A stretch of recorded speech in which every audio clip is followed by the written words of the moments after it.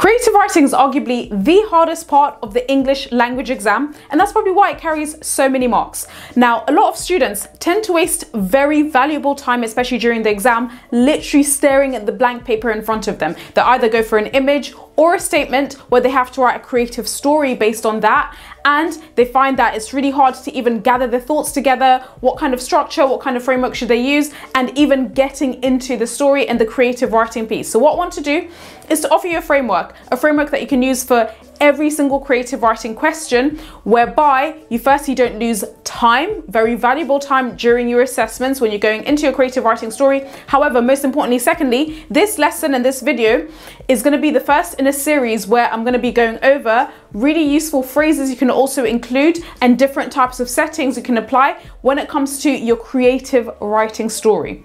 Now, what I want to first offer you is a framework to adopt for every single creative writing story. This framework is the Story Mountain framework. It's also known as Freytag's pyramid. Now, lots of you have probably heard about it from primary school. Maybe in primary school you're always told, write according to the Story Mountain.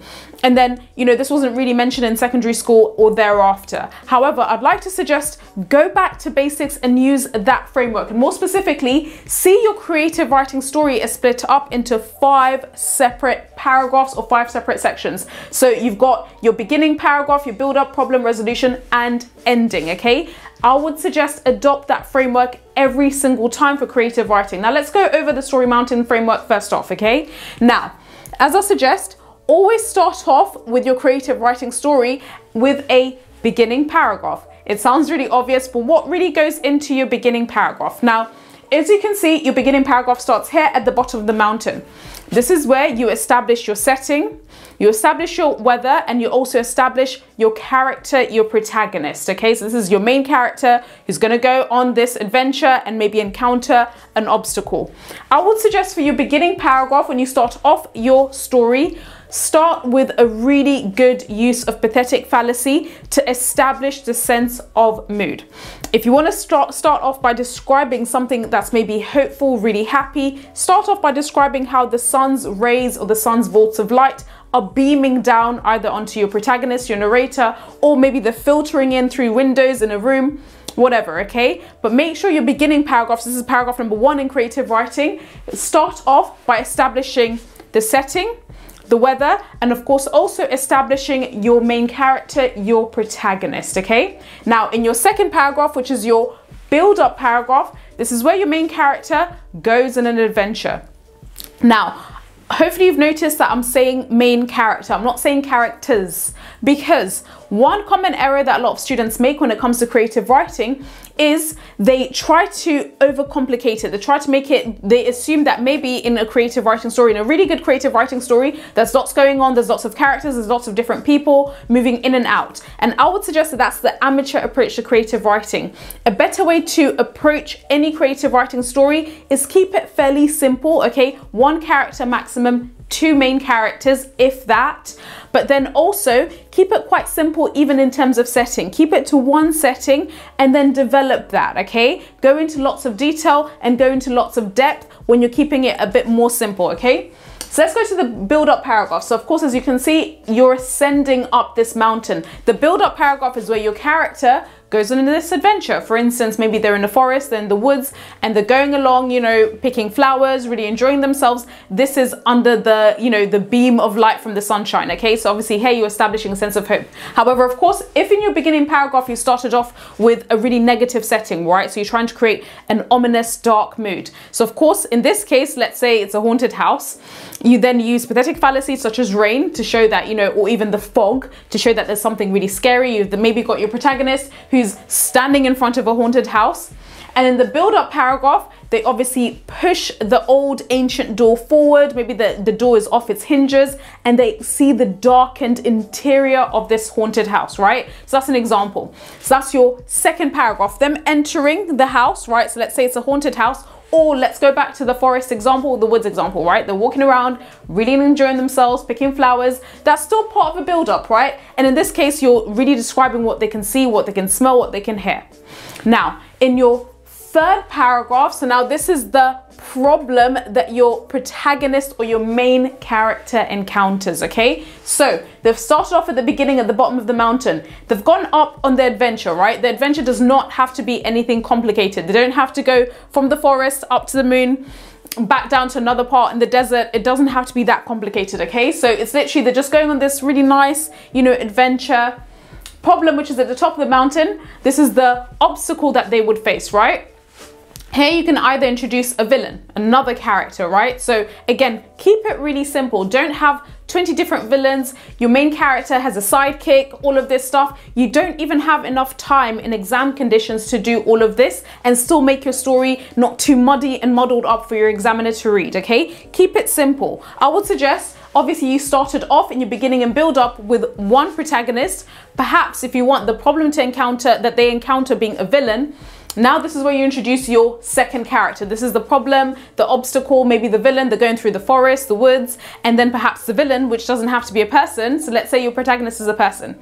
They go through the forest, they're picking flowers, really enjoying themselves, and then suddenly do they encounter a bear, do they encounter a tiger, or do they encounter, they hear maybe a hiss, a rattle, and then they see a rattlesnake, right? That could be the villain or the obstacle. An obstacle can also be where they get trapped. So let's say if I go back to my example of the haunted house, they enter this gloomy interior of the haunted house in your build up. Now the problem could be the door that they thought was kind of just open or, you know, off its hinges, that door slams shut. Or perhaps they smell something, right? They smell perhaps like cigarette, and then there's like a shadow behind them, and then suddenly there's somebody that's followed them into this haunted house, right? That is the obstacle that they face. That's your third paragraph.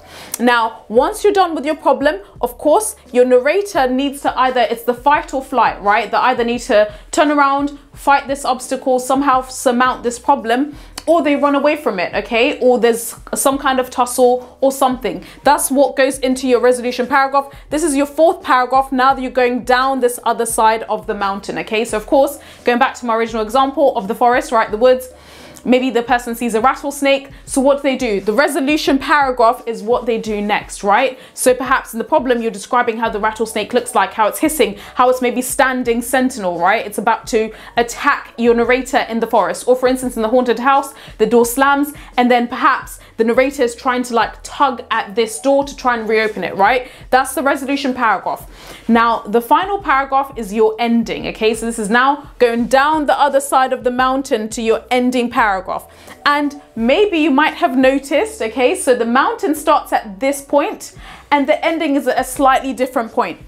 The reason being that your story, your narrator always starts at one point. However, by the end of your story, they have to be somehow different. They have to be at a slightly different point. Again, it doesn't have to be where they start on Earth and they end up in the moon. It doesn't have to be that massive of a difference. I wouldn't even suggest to make it that dramatic a difference. It's just what has happened, right? So how have they changed? How has the setting maybe changed? Has it gone from the promise of the sun, the darkness of the night, or even twilight, right? Or has it gone from a really nice balmy day to a rainy day, right? And of course, even the narrator themselves, how have they changed, okay?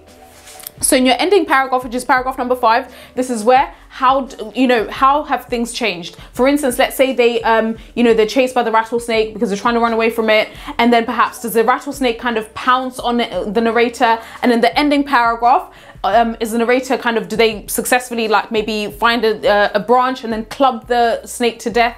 Or does something else happen, right? Are they bitten and then suddenly they start slowing down? They start kind of sitting down, their breath feels too hot and heavy, and they find that, things are just, everything around them is starting to get a little bit blurry, right? The world around them is spinning. So this is a negative ending, something bad has happened to your narrator. Obviously with the haunted house, right? So the problem could be the door slams. They're alone in this gloomy place and the door has locked. Your resolution paragraph is they're trying to tugging the door open, and then suddenly in the ending, do they feel like a cold finger tapping their shoulder, right? That could be an ending. Something really dramatic, okay, but not too crazy, not too, like they start off in the haunted house, then they're somewhere else, then they're on the ceiling. Don't make it too complicated, okay? Try to also still make it a bit simple for your readers to follow you. And of course, remember that you want to delve into detail. You want to go into lots of detail with the descriptive writing, and of course with the descriptive phrases, okay? So that's your ending paragraph. Now, as I mentioned, there are important hacks to remember when it comes to any creative writing question, okay? So the first thing to bear in mind is make sure for all your different paragraphs in your story mountain, always use sensory language. This is in your beginning, build up, problem, resolution, ending. This establishes the atmosphere, this establishes the mood. This creates sometimes things like tension. This contributes to maybe also adding a sense of foreshadowing or foreboding for your reader, okay? And of course, remember, sensory languages is language that relates to the 5 senses, okay? So what you smell, touch, taste, see, and hear.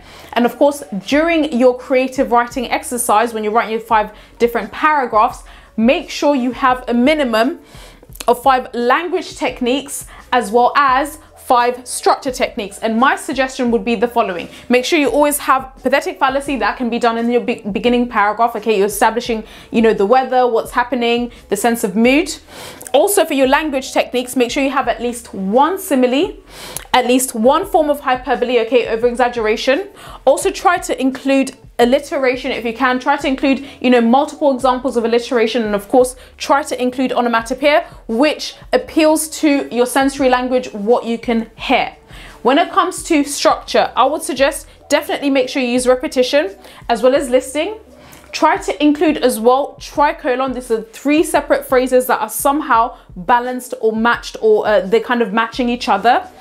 Make sure you include a form of ellipsis, not too much ellipsis, but just a little bit of ellipsis within your writing would also really make it powerful. And of course, a minor sentence. This is structural techniques. Minor sentence simply means a 1-word sentence. So this changes the pace of your writing. It makes it more impactful.